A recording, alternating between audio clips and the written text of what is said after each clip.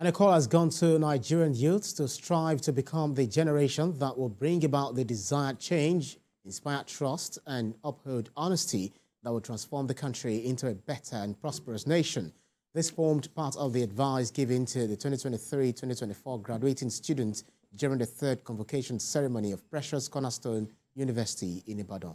There is more in this report. A total of 118 students from Precious Cornerstone University in Ibadan were awarded Bachelor of Science degrees in various fields, marking the institution's third convocation ceremony since its establishment. Governor of Oyo State, Seyi Makinde, delivered the convocation lecture, and he advised the graduates to become catalysts for transformation, stressing the need for integrity, honesty, and accountability in leadership. So to be a good leader, you must be humble and teachable and avoid anything that contributes to pride. One of them, clearly highlighted in this story, is surrounding oneself with flatterers and sycophants. The institution's 2024 graduating class named the Legacy Set produced an impressive 14 first-class honors recipients. This 2024 Legacy Set includes 14 first-class honors, 65 and second-class upper, 37 obtained second-class lower, and 2 made third class. Each graduate exemplifies PCU's commitment to academic rigor and excellence.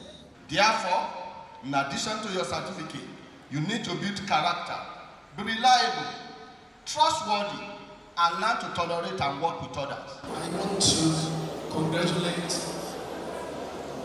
my children that have just graduated. I was so excited when our register said should not turn % to the left, not to the right. Abraham Akinwole, who was the best graduating student with a CGPA of 4.98, hopes to be a catalyst for development for his nation. I too am driving towards ensuring that Africa is known and renowned everywhere. So I'm looking forward to ensuring that Nigeria becomes a greater country. Any assignment given to me, I will display excellence, because in first class I represent excellence, and anything I'm doing, I must demonstrate excellence. Highlight of the ceremony was the conferment of honorary doctorate degrees on distinguished personalities.